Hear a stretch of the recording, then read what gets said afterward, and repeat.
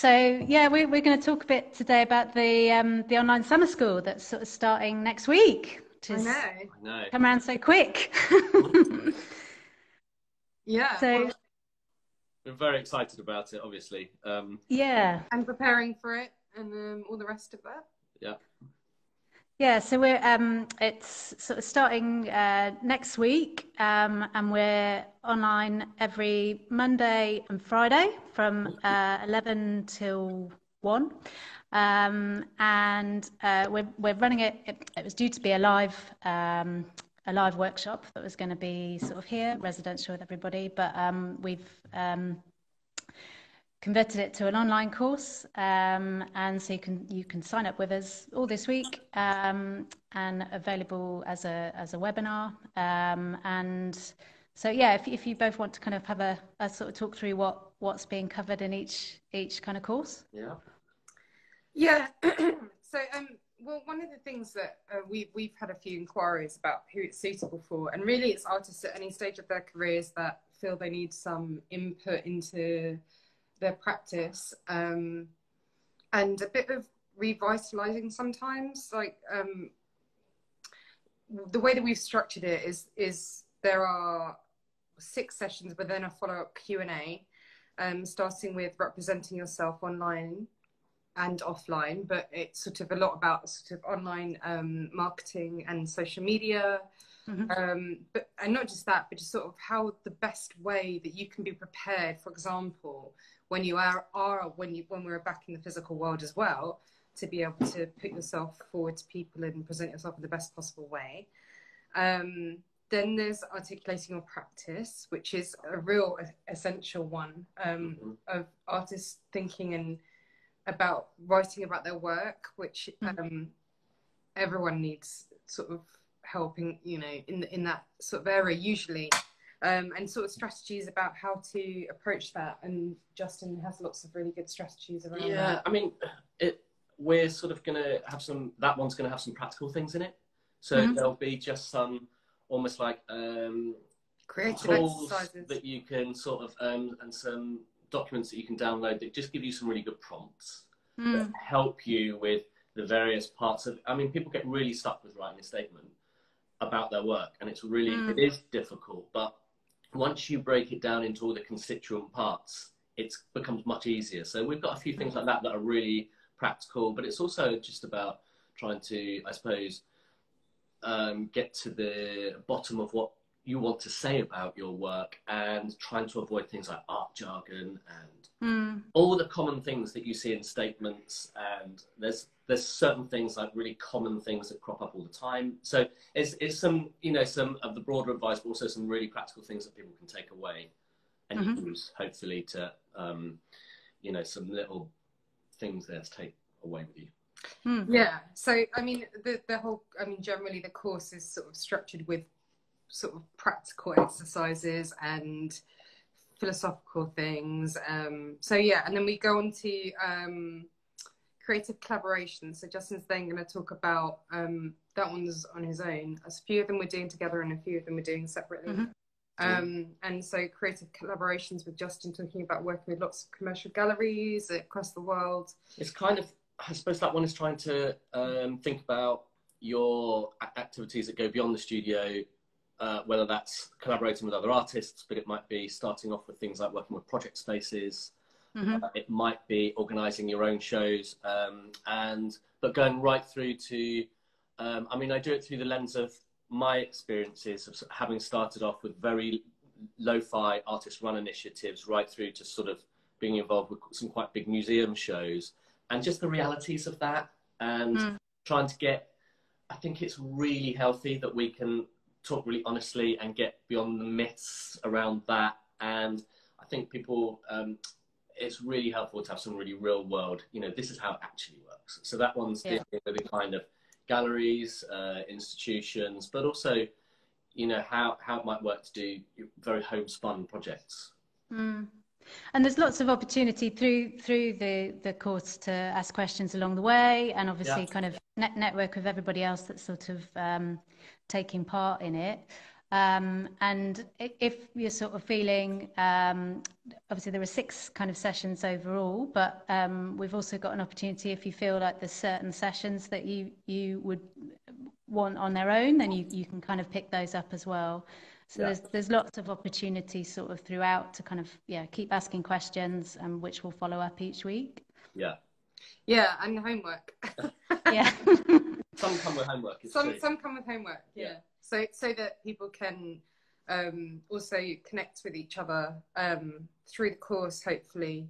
Not loads of homework, but just a little bit. And that was something we talked about, just making it really practical, so that when you're kind of taking part in it, you can action some things and be able to sort of take those on and see them kind of working and come back and sort of reflect with one another about those things. Yeah, I mean, hopefully there's a question and answer session at the end, and hopefully during the sequence, as it were, the questions that come up, then there's a real opportunity to just ask us any questions that you have. So we'll be talking about money, for instance, in what the 5th session is money, but that's always a big one, like things like just how these things, selling work or commissions, there's always questions about pricing and just how these things operate, really. Yeah, and also portfolio careers. Everyone that works in the arts always has portfolio careers, as they're called, where you're sort of working in different parts of the industry, and how to kind of make the most of that, really. Because there's ways that, there's good ways and there's bad ways. With all of these things, like the best practice and to sort of make things a bit more sustainable. Because that's the same for both of you, isn't it? You're not just artists yourselves, you're not just curators, you're kind of, that it's pulling up on a lot of your own backgrounds, what you've experienced. Yeah, I mean, Ros has a pretty full-time job as a curator. Until very recently, I was running an art course, but now I'm working as a designer, and there's that juggle that we all do as artists. But then I think it's really important right now that a lot of people are having to really think about how they're going to manage, a really difficult time at the moment. And we're definitely facing the same things. How are galleries going to work? Like, when are they? How's that all going to pan out? So I think, like in the last week, for instance, I've been putting together some portfolios to represent my work. Yeah. And I'm having to rethink. Okay, so things are going to look very different in a minute, and we're working that through too. So I think, we want to keep a lot of that currency in the course. I think it's really relevant now that people are connecting more than ever and thinking about what we can, creative ways to like move forward and maintain our practice, but also our livings. Which I think is really, for example, like Justin sent out a portfolio to, funnily enough, it's an artist friend that's also a consultant. And he was really impressed by Justin's portfolio. He was like, "Oh, this is amazing. You've made it so easy for me to send it out." And that's what you want. If for all of our other jobs that we have as artists, you really want to make it easy for the people that you're working with to present your work. And so how do you do that? And it Justin takes a good long time over these things, and then it reaps its own rewards. But most people will just send you, oh right, yeah, I'll just send you like a JPEG. Without a name, and you're like, okay, great, thanks. That's not making it very easy to work with you. And even I've worked with the Contemporary Art Society. We've worked together on a panel for Collier Bristow, and the sort of how some people go about approaching some of those professional relationships and making it really quite difficult. It's like just make it like we all have this sort of responsibility to each other to make it a little bit easier to kind of try and sell your work or get you into an exhibition and so on. So you just want everything to be kind of prepared. I mean, Kerry Hand, who's an amazing curator gallerist and lovely woman, but she said you have to be ready to walk through the door, and being ready to walk through the door takes quite a few tools. I mean, so a lot of that is just really pragmatic things as well. It's like, making this portfolio this week, I'm aware that these images will be sent maybe to people around the world, and it just needs to be so simple and straightforward, and you need to understand how things look. And do you know what I mean? There's a lot of simple rules, that there's a lot of information that we can all just share together that can help us all, really. You know, right down to labeling JPEGs, but also then, you know, how you approach people, how you get projects off the ground. So I think there's just a wealth of knowledge out there, and hopefully we can bring some of it, you know, together in these 6 sessions. Yeah, and the last session is sort of, we're going to talk about sort of things like fashion, success, time and failure. And sometimes when I worked with Annabelle with Zeitgeist Arts Projects, she had a fear of success and I had a fear of failure. So it's quite good combo.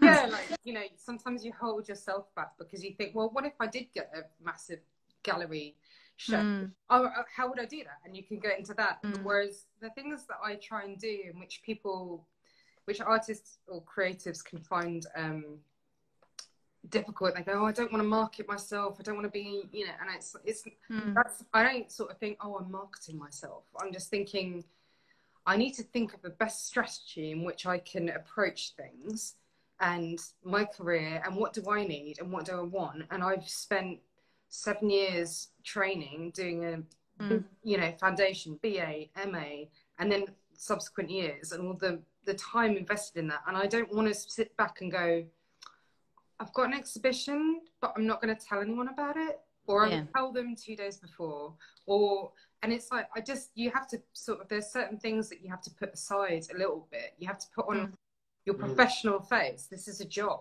I mean, that's one of the best pieces of advice I was given, is this is a job.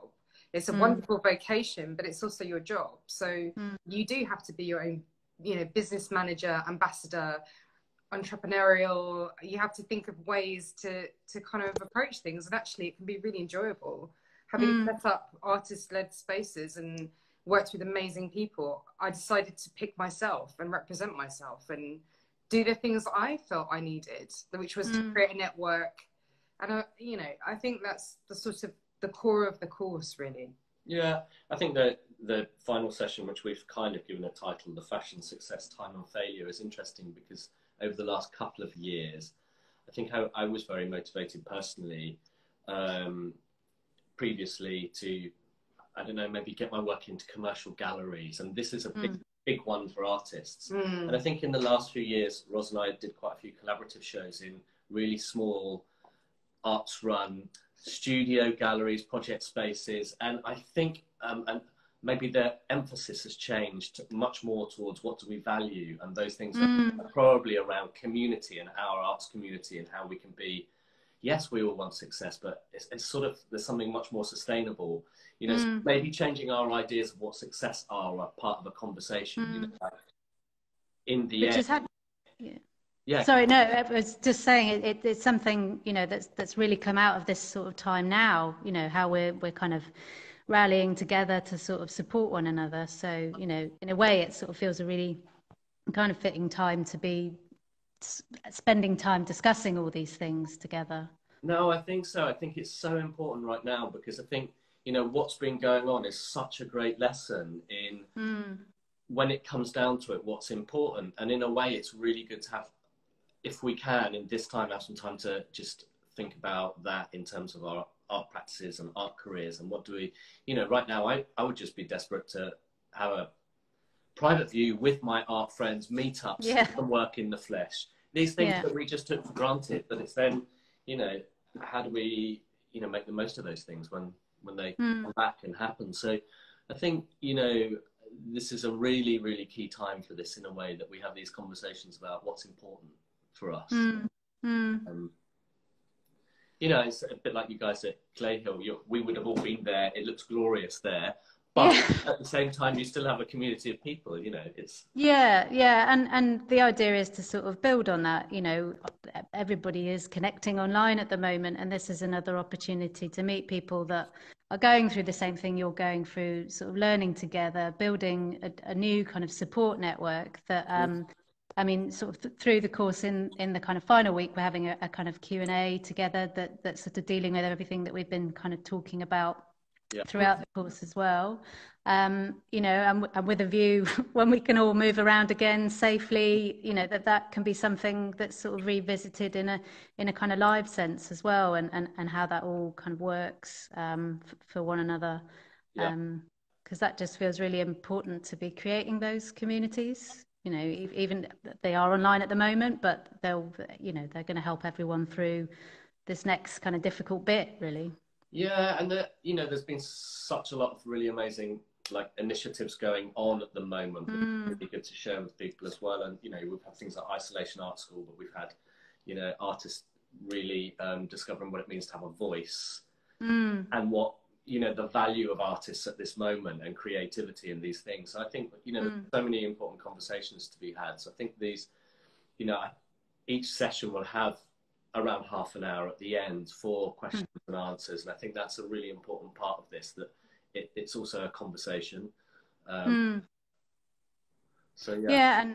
And that was, so a couple of questions we've already had is, I mean, the courses are happening online Monday and Friday between 11 and 1, but they're also being recorded, which you'll then have access to for a week. So if you can't make those time, because, you know, there are childcare issues at the moment as well for lots of people. So we really wanted to make it as kind of flexible and accessible as possible for people. So you can still sign up, even if you can't be there in a live sense. You can still access the filming of it, and again, you know, we encourage you to kind of ask questions in between, which we can then pick up in the sort of session as the following session as well.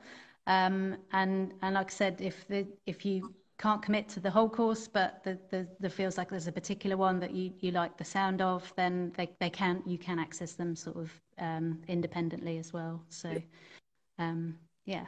I mean, I have to say, I mean, everything that this course is, I so wish I had this as a graduate or I'm in my career. I know I'm running it, but if somebody had said to me, oh, you're going to have 14 hours of like talking with people that have actually got sort of insight into these things. And I'm not saying this at all in an arrogant way. I just sort of like, I wish I'd known all this stuff when at any point in my career. Even now, if somebody else was running it, I'd sign up to it. I'd be like, oh, okay, what's their insight? Yeah. Well, I think, it's just having an opportunity to just kind of sit back, listen, also engage with the kind of content as well. But, you know, we are all in a space of kind of reflection in varying ways at the moment. And this is another opportunity to kind of engage with that, you know, and yeah. I mean, I suppose these conversations are very much live for us too. And I think it's really important that it's not sort of in any way didactic. It's like, oh, we've got the answers over here, but it is just that in a way opening up these conversations, but also just sharing what we've learned, you know, through Ros curating so much, but also being in art school and going through these projects. And I think we all need to be continually having these conversations. They change all the time. We're in such a different situation now that certain parts of this course are going to be really different to the way we might have spoken about it before. I think, you know, it's that thing that these are things that don't, you know, they're continually live conversations, you know, they're not fixed things. Sorry, carry on. No, go ahead. Well, no, I mean, it was something we've been talking about whilst we've been developing the course together, that, you know, it feels something that's relevant to revisit every year, you know, in the same way that your artist statement changes from one exhibition to the next. It's not a static kind of thing. And, you know, there's so much changing for all of us at the moment. It just feels a really valuable time to be kind of coming together and talking about that. Yeah, definitely. I think as well, in amongst it, there's a talk about the fine art of opportunity, and where we are now as artists, and sort of changing your own trajectory in terms of thinking, well, what could I do? And there's loads of, you know, artist-led initiatives, you know, around, and it helps to, instead of feeling like maybe stuck at home just making your work feeling you don't have an audience. It's also you can create an audience for yourself in different innovative ways, and that's another thing to talk about, you know. Yeah, it just changes things for yourself so that you don't have to feel so like, oh, pick me, and it's like, oh, pick yourself.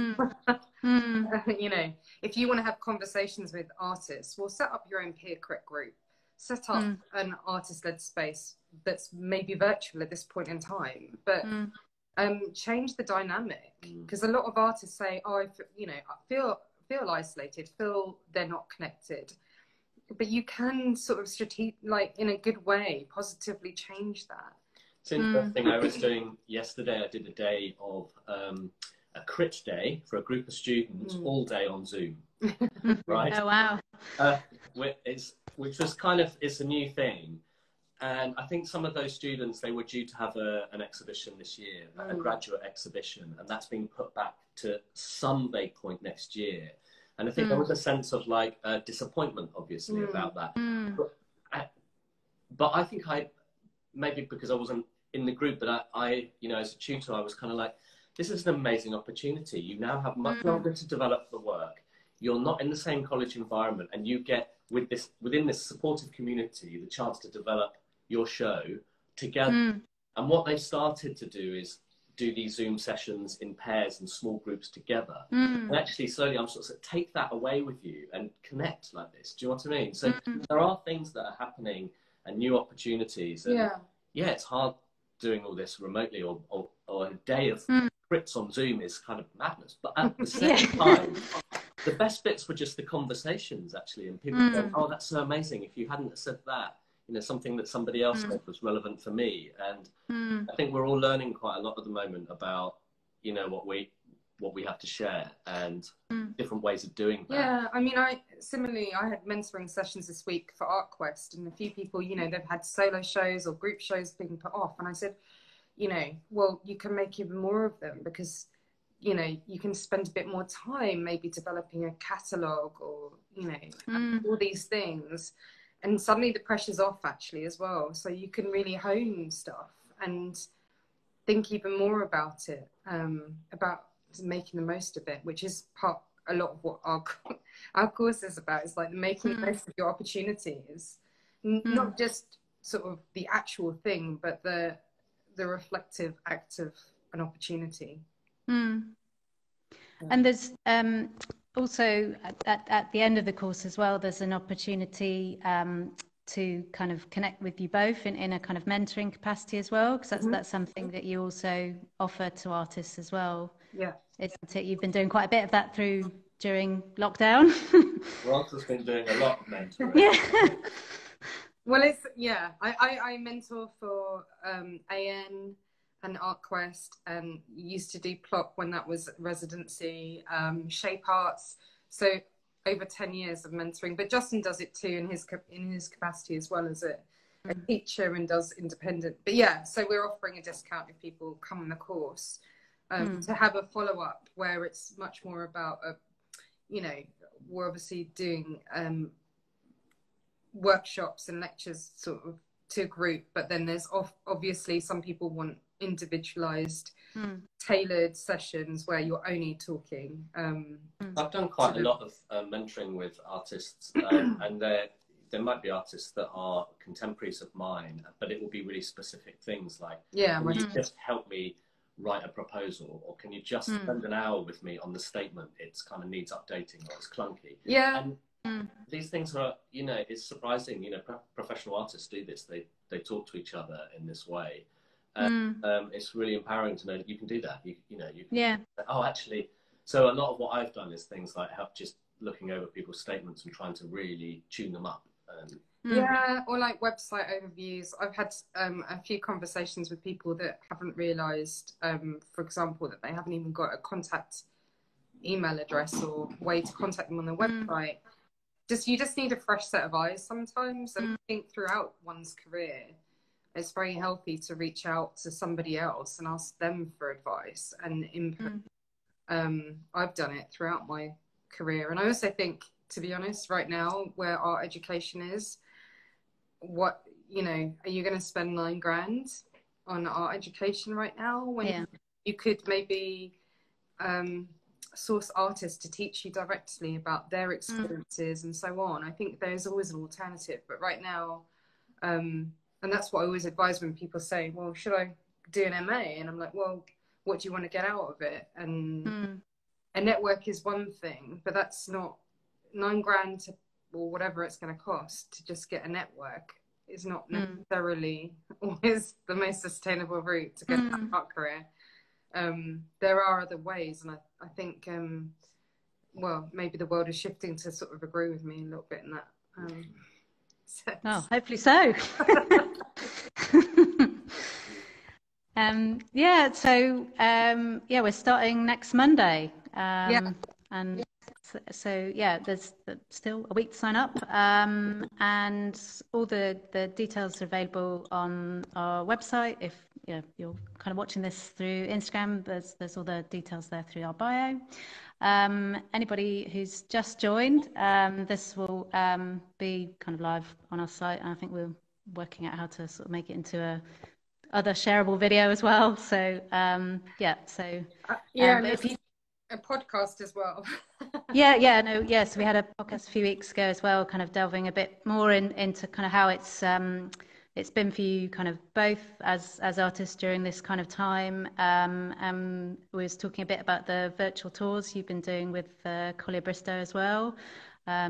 So yeah, there's if you've not listened to that, you can check that out. And yeah, we're really looking forward to kind of working with you both and meeting everybody online next week. And yeah, if anybody's got any kind of questions, I suppose, whilst we're kind of live now, or if not, you're welcome to kind of contact us direct sort of during the week, and we can get those kind of back to you, and we'll post any kind of questions through our kind of Instagram and that sort of thing as well.